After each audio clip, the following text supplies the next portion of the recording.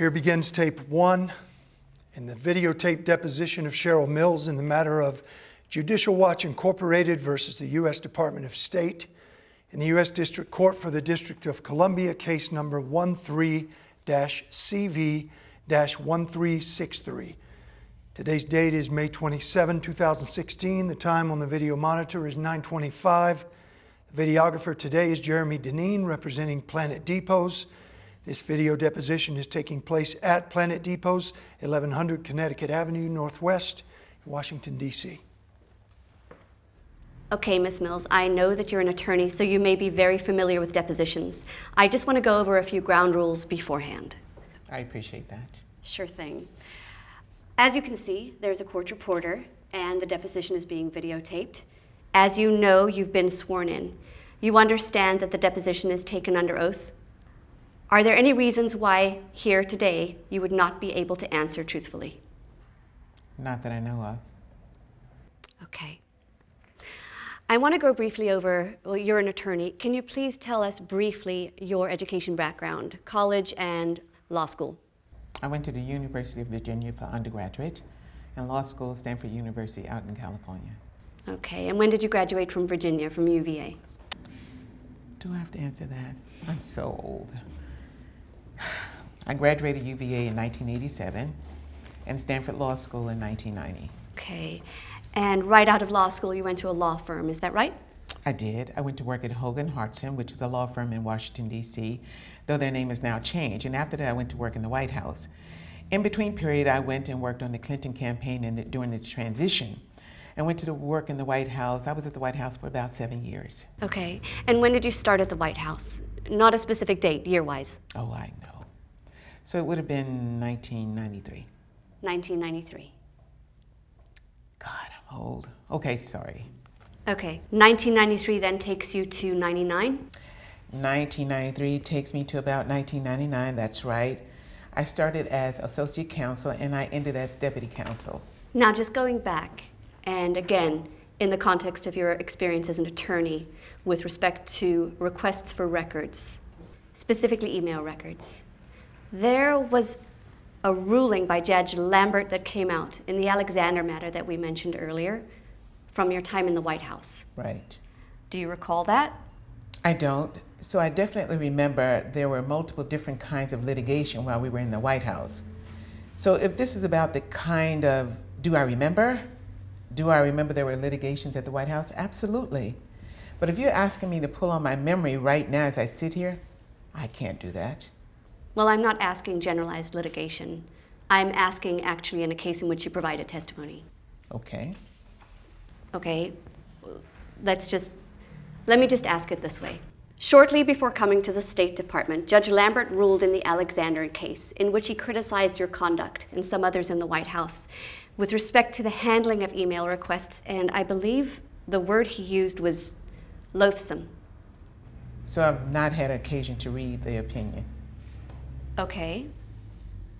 And you know, I can't speak to both his observation or the set of facts in that regard because I think I would need to do that well. I've always tried my best to be responsive and tried my best to do the best that I could. And I think I get up each day trying to do that. I'm not perfect, would never say that, but I certainly do my best. Ms. Mills, what was your position at the State Department during Secretary Clinton's tenure? I was chief of staff and counselor. Okay, how did you find out about the email, your email account to use at the State Department? I'm going to object to beyond. Objection beyond the form. And also beyond the scope. You're supposed to be talking about the creation and operation of ClintonEmail.com for State Department business. The approach to processing Freedom of Information Act requests that implicated either Secretary Clinton or Ms. Abedin's emails, and the processing of Freedom of Information Act requests. Her State Department email is not one of those topics. So I'm going to object and ask her not to answer. And I'm going to instruct you to focus on the areas of discovery that you agreed upon were relevant for this case. Okay, and I would ask if you have an objection or if you're going to instruct the witness not to answer, that you just do so without speaking objections. It's improper to be coaching the witness during the deposition. I'm not trying to coach the witness. I am trying to give you a basis so you can either change your question or so there's a record basis for why. I mean, especially when I'm instructing my client not to answer, which I don't want to do. And I understood that we were going to stay within the scope. Can you read back my last question? How did you find out about the email, your email account, to use at the State Department? Are you instructing the witness not to answer that question? I am. And you're following your attorney's advice not to answer that question. Is that right, Ms. Mills? Yes. Okay.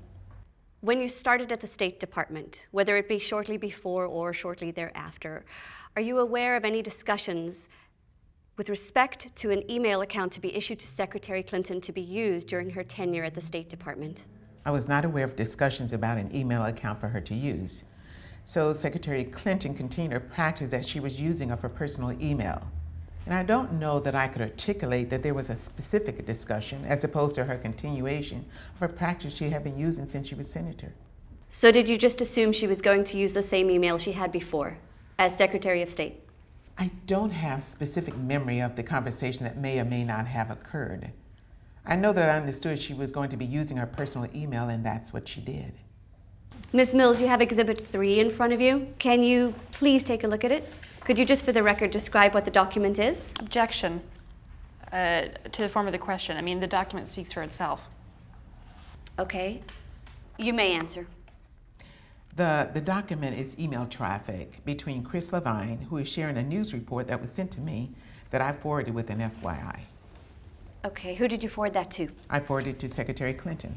And when did you forward that to Secretary Clinton? 30 January 2009. Okay, and to which email for Secretary Clinton did you forward that to? This document says HDR 22. What's the rest of the email? Oh, sorry. At clintonemail.com. Okay, and does this at all refresh your recollection of when Secretary Clinton began using clintonemail.com? No. Okay. And do you agree that your email that you sent to Secretary Clinton on January 30th, 2009 was in respect to your work at the State Department? Objection, foundation, and beyond the scope. I forwarded her the news article because I thought she would find it interesting to read. Interesting as Secretary of the State Department? Well, yes. She was Secretary of State, but it also references her. Are you saying this is a personal email? Object to the form of the question. No. Objection. You can answer. Unless instructed not to answer, you can answer the question. I see. No. You asked a question about whether or not it was or it wasn't. What I interpret you to be saying as whether or not it was a federal record. I'm saying that I forwarded her a news article because I thought she may find it of interest and it had her name on it. Interesting as in respect to her work at the State Department. I don't know how to speak for what would have happened in her brain. Why did you send it to her? Because it had her name on it. Why did you think she would find it of interest? Objection. I'm going to object and say beyond the scope and instruct you not to answer. This is not a litigation about whether certain records were turned over or not or what decisions were made. Okay, and I was going to interrupt and stop you right there. I've already asked that no speaking objections be made. If you'd like to have a speaking objection on the record, we can excuse the witness to leave the room. And you can make your objection if you think that's absolutely necessary. Speaking objection that's outside of scope is sufficient. Thank you. Are you not going to answer the question, Ms. Mills? Tell me the question you're trying to learn. Why did you think this would be of interest? Same objection and instructing you not to answer. Okay. I just want to go back in time to 2009, to when Secretary Clinton began using what you've identified to be the Clinton email. Clinton.com email. Yes. Okay. How was that set up? Do you know? I was not... Object to the form of the question. You may answer. I was not actually involved in the original setup of the email. Okay. Even if you're not involved in the actual setup, do you have any knowledge with respect to how it was set up? The knowledge that I have come from my representation of her as counsel. And when you say as representation of Secretary Clinton as counsel? As an attorney. Okay, as an attorney. Ms. Mills, with respect to conversations you had about how Secretary Clinton's email was set up, the Clinton email account, did you ever speak with Brian Pagliano? Objection, form, foundation, timing, and going beyond the scope. If you can rephrase your question as to when you're talking about. Ever. Objection, vague. Okay. Are you instructing her not to answer? No. Please answer. Okay, sure. Could you repeat the question? Okay. Did you ever speak with Mr. Brian Pagliano about how Secretary Clinton's email was set up? Yes. When was that? It would have been during the period in which I was representing Secretary Clinton. Okay. Who is Brian Pagliano? Objection. Okay. So when you first came on board, if somebody needed to reach out to either Ms. Abedin or you or to the secretary and they needed to email something, how did they know whose email accounts or their email addresses? Objection, vague. So if you could be a little bit more specific, I can be helpful. Okay. Well, you said that there was no directory or no staff sheet with who's in the office and what are their extensions and what are their email addresses. So if someone was seeking to reach Secretary or somebody's in Secretary's staff, they could do that in a number of ways. They could visit you, they could... Okay, email. Okay, by email. If your email was in the State Department system, you could start spelling the person's last name, and it would populate with the addresses associated with the people who had similar last name. And then you could look through them to identify who you were looking for.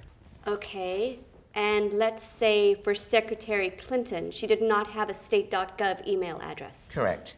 Okay, so how would they be able to reach her by email if somebody needed to email her? If she had emailed them before, they would be able to reach her. They could come upstairs and seek her email address from a special assistant or others who were familiar with it. Or they could seek to engage her. As a practical matter, Secretary Clinton overwhelmingly met with people. So her modality of engagement was not traditionally the email.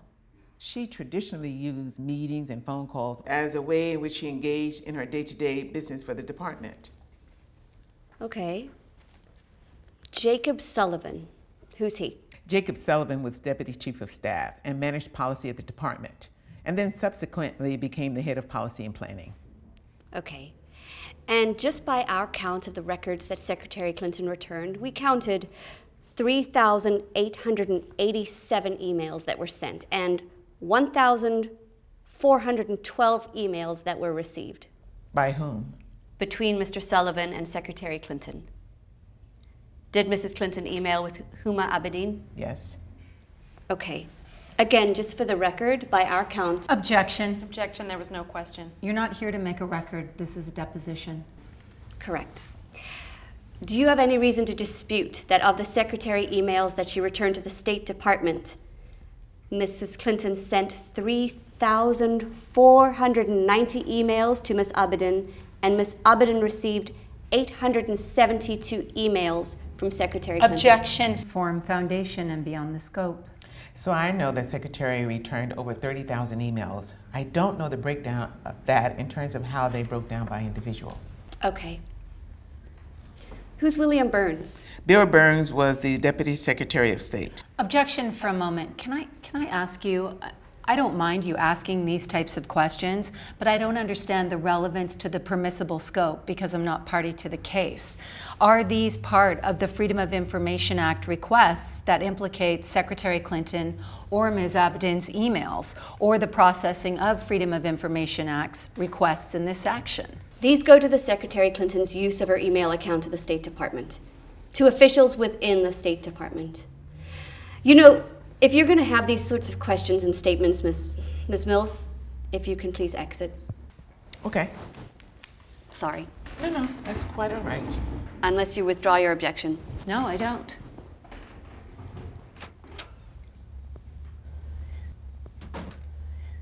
I'm trying to get a basis for asking the questions so I don't have to object. This isn't with respect to processing of the Freedom of Information Act.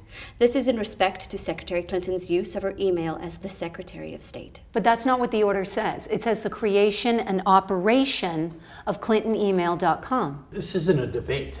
If you have scope objections, just simply say scope, and we'll move on. Now your witness... You know, in most depositions, people try to work together because I do want to be able to have your questions asked and answered that you're entitled to. So I'm not trying to make an objection just for the sake of it. I'm actually trying to see if there is a basis. Then I would be happy to have my client answer your questions. Okay? Normally in any deposition I've done, people are more than willing to do that because the idea is to get you the information that you need and that you're entitled to. Do you guys need a copy of the order? I have an extra one. We don't. We don't need to. You know, I don't need to explain with respect to the strategy of how the questions are asked or with respect to where they fit in within the scope. We believe they're within the scope of Judge Sullivan's order.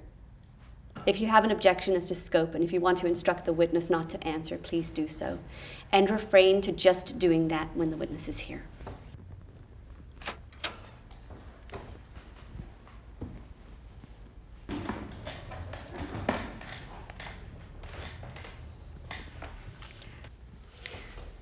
Were there any discussions when you came to the State Department with respect to requests for BlackBerries so that the secretary could email while she was in the office? Yes. Okay. What do you recall about those discussions? I know that at the time when Secretary Clinton started at the department, we had asked whether or not there could be a BlackBerry that was a department issue BlackBerry that would be able to be used inside our office space. The 7th floor, where many of the senior leadership work, is considered a safe, or a SCIF, if you will. It's a terminology, a sensitive, compartmented information facility. And inside the SCIF, typically, you're not able to use your mobile device. And so the question was, one, can she get the device that would be able to be compatible with being used in her office? Okay. Ms. Mills, why did Secretary Clinton choose not to have a state.gov email account? I don't know that I can speak for her. I think she's spoken for this herself and said that part of what she was seeking was obviously the convenience of being able to use a common device. And so that's what she did. At any point, did you discuss with Ms. Abedin or anybody within the Secretary's office the Secretary's email and what was being subject to the Freedom of Information Act? I don't have a recollection of having a discussion with somebody in the Secretary's office and her email being subject to Freedom of Information Act. It was my impression it was. It was my impression that when she emailed, because it was her practice to email people in her state accounts when she was doing state business, that any of those communication would be captured and maintained by the State Department system. Okay. You're familiar with the Freedom of Information Act? I am familiar with the Freedom of Information Act. Okay. So the Executive Secretariat's office who managed the records, let's say with the Freedom of Information Act's request that implicated the Secretary's email, how did they go about searching for the Secretary's emails in response to a Freedom of Information Act request for her email? And what about if the subject matter contained communications between the Secretary and others outside of the State Department? So I don't know what would have been the process for how they would have captured that. And I think that's one of the things that is a challenge. And one of the things that I think, as the Secretary has spoken about, it would have been smarter for her to have had, or better for her to have had an account. And if she had to do it all over again, she would. Did you or anybody inform anybody within the Executive Secretariat's office that Secretary Clinton's account was not captured on the State Department system? So when there was a Freedom of Information Act request with respect that related to the Secretary's emails, did she have the same practice of having somebody search her email account for responsive records? I can only speak to my knowledge. To my knowledge, that was not the way in which information that related to her records, electronic records, would have been captured. Okay. I want to move forward. We fast forward to 2013. When did you leave the State Department? I stopped being Counselor and Chief of Staff in February 2013. Now, I want to talk about the planning and transition to depart from the State Department with respect to Secretary Clinton. Was there any planning with respect, in the context of her departure, with respect to saving her emails that she communicated while she was head of the State Department? Objection, Foundation. If you know or if you don't know, or if you know who? I don't know what others might have done in that regard. Were there any preparations with respect to making sure that her emails were retained by the State Department before she left? I don't know. I don't know of any from my perspective. Did you have any discussions with the secretary prior to leaving about the emails that were stored on her clintonemail.com account to make sure that those would be available for Secretary Kerry coming in? Objection. Goes beyond the scope of permissible discovery. I don't recall having those discussions. And you know, I can only speak to what I recall. Okay. And I don't recall having those discussions. Did it ever occur to you when you were getting ready to leave that preparations should be made with respect to saving Mrs. Clinton's emails so that Secretary Kerry would have them if he needed to look something up that Secretary Clinton did when she was head of state? Objection. Goes beyond the state of permissible discovery. And objection to the form. I wish I had. I didn't, that I can recall.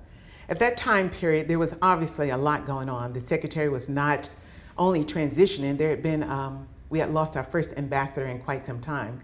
And we were stepping through the sets of issues associated with that. And she too had fallen ill. And there had been a period of time where we were obviously navigating a whole set of issues in that space. So I don't know that this was something that I focused on and certainly wish I had. What were the procedures and protocols in place for when you left? Objection. Objection. Vague. With respect to records management? And objection goes beyond the scope of permissible discovery. I can't speak to what their protocols and their processes were. I just know that the department is very precedent-driven and they have a set of practices that they follow. All right. What did you do with your records, your paper records, when you left? Objection goes beyond the scope of permissible discovery on multiple fronts. Objection beyond the scope, and I'm going to instruct her not to answer. Were there any discussions that you had prior to leaving with respect to how the State Department was going to access Secretary Clinton's emails on her clintonemail.com server? Objection. Vague. I don't recall having discussions about how someone might access her email apart from what was already in the State Department system. So I don't. I wish I did. So you never thought about how they were federal records that were stored on our email account? And how would the State Department have access to them after she left? Objection goes beyond the scope of permissible discovery. I assume I now know inaccurately that records that were on the state system were ones that were kept forever. Obviously, I've come to learn that's not the case. And I thought since the Secretary's practice was to email people on their state records, that it was resident in the department and a set of records with respect to her work at the department. And I thought that would have been there. Well, what about the federal records that were to emails between the Secretary and other people outside of the State Department? What about those emails? I wish I thought about that subset. I mean, I think about when she's engaging in the state business and the business she does with people who are in the department and people who are in the government. And so I thought of those as records that were being captured. I wish I had thought about the fact that someone could be non-government, non-state, and those records might not be being captured. I didn't think about that. I thought about the fact that her engagement with officials and the government was on there and on their federal systems. So I thought of all those records were being kept by the department. So are you aware of Secretary Clinton deleting any federal records that were on her email account when she was the Secretary? I don't. Objection goes beyond the scope of permissible discovery. I don't know if she did or she didn't. Ms. Mills, with respect, are you familiar with the OIG report that just came out? I'm familiar that it was issued. 2 days ago. And that's the State Department OIG? The State Department OIG issued a report in the last couple of days with respect to former Secretary use of email. Have you reviewed it? I have not had occasion yet to review it. That's all we have. At the beginning of the deposition, you were asked about a case involving Judge Lambert and testimony and opinion. Do you recall that? Yes. Do you recall whether you actually testified in front of Judge Lambert or not? I don't have memory of testifying in front of him. But it was also during a period of time when I lost one of my mentors, Chuck Roof, and so that period of time was a very painful period of time to me. You said during questioning that you did not read Judge Lambert's opinion in certain testimony that you and others gave. Is there a reason that you did not read it? Yes. Why didn't you read it? You know, I work. I come to government because I try to do my best. And this was obviously an opinion that was very critical of me personally, and that hurts and disappointing because I try my best. And so the fact that I left an impression that led to that conclusion is painful and hurtful. Do you have any reason to believe that Secretary Clinton used ClintonEmail.com to conduct government business with her or anyone else in the State Department to avoid the Freedom of Information Act? Absolutely not. Objection. No further questions. I have a few questions on redirect. You also spoke about Judge Lambert's opinion that we spoke about earlier on today. When I asked you questions about it, you didn't recall it. I answered that I hadn't read his opinion, which I hadn't. It's painful. Okay. Well, I understood your answer that you didn't recall it this morning when I asked you about it. So I hadn't had occasion to sift through his opinion. Okay. You described his opinion being very critical of you. Did that at all impact you with respect to perhaps being more sensitive with respect to making sure that records are preserved and appropriate steps are taken while conducting searches and responses to document requests during litigation? I think I try hard in all aspects of my job, whether or not that's a government job or not. But certainly when you have the public's trust, to do the best I can. But you never discussed record management with the Secretary with respect to her email account at the State Department?